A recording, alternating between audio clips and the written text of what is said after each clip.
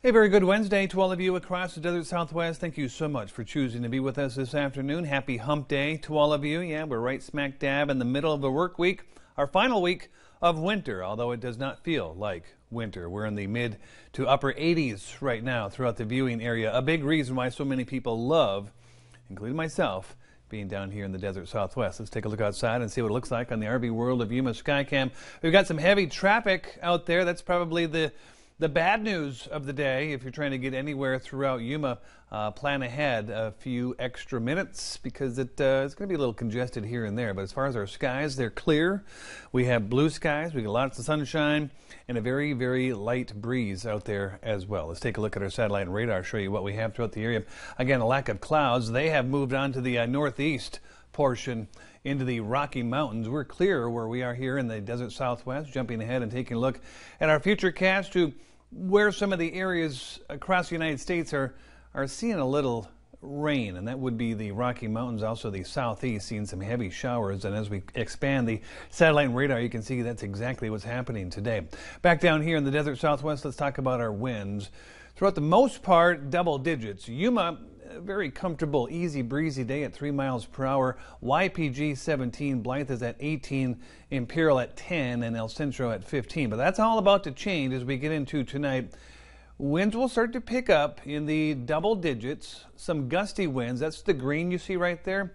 Anywhere between 20 and 25 miles per hour into tomorrow morning. Then in the afternoon, things will settle down yet again. A very, very nice day on hand for us tomorrow, which is also St. Patrick's Day. So make sure you're out there and behaving, even though you're going to have some very, very good weather, to be out there and kick up your heels a little bit. Our air quality index brought to us by the Imperial County Air Pollution Control District. Good all the way through the Imperial Valley. Moderate still in Mexicali.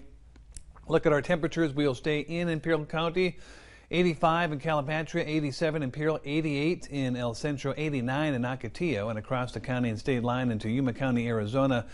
We're holding at 85 in Yuma, 87 in the foothills, 85 in Somerton, 87 in San Luis. A wider view of our temperatures throughout the west shows again 85 in Yuma, 65 in San Diego, 85 in Palm Springs, and 75 degrees in Las Vegas. Our viewer photo of the day comes in from Anthony Blome, who sent this one in. A fantastic photo. Thank you so much, Anthony, for sending this one in.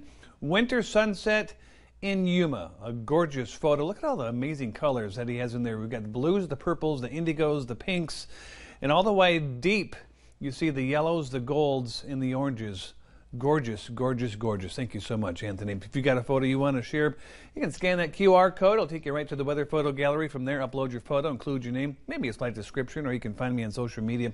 Even drop it off on our homepage at kyma.com/share. That's what Anthony was able to do. Here's your future cast, or make that your MetroCast. We already looked at our future cast. 82 still around 7 o'clock tonight. Midnight still quite warm. We'll be at 71 degrees. And as you get up tomorrow for St. Patrick's Day, 64 and clear. We'll have a high tomorrow of around 86 degrees. Very nice day on Friday. Clouds will move in. Our temperatures will dip on the first day of spring, which will be on Sunday. Gusty winds return. And so to the 90s, 92 by Wednesday. Same can be said for the Imperial Valley. A gorgeous day tomorrow and Friday. We work our way into the weekend with those clouds coming in. A 30% chance of maybe some light rain Saturday night into Sunday morning. But again, those temperatures will dip just a little bit underneath our average of 80. And then we'll warm back up all the way to 92 by next Wednesday.